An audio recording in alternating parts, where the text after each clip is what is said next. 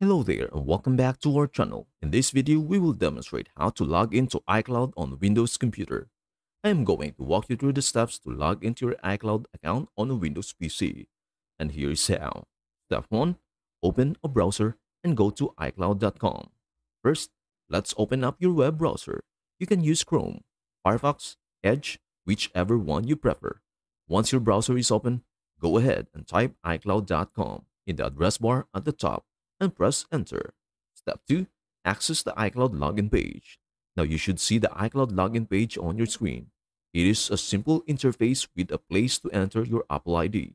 You are just a few steps away from accessing your account. Step 3. Sign in to your account. Click on the sign in button. You will then be prompted to enter your iCloud ID, which is usually your email address. After typing it in, click on the arrow icon to proceed. Step 4. Enter your password. Next, you will need to enter your password. Once you have done that, click on the arrow icon again to continue. Step 5. Verification code if required. Sometimes, for extra security, iCloud might ask for a verification code. This code will be sent to your mobile number linked with your Apple ID.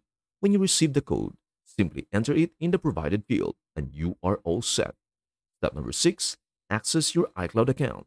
After logging in, you'll have access to all the features of iCloud, like Drive, Notes, Pages, and Numbers. You can start managing your files right from your Windows PC. Thanks for watching. Don't forget to like, subscribe, and comment below for more tutorials on your favorite apps. Happy exploring!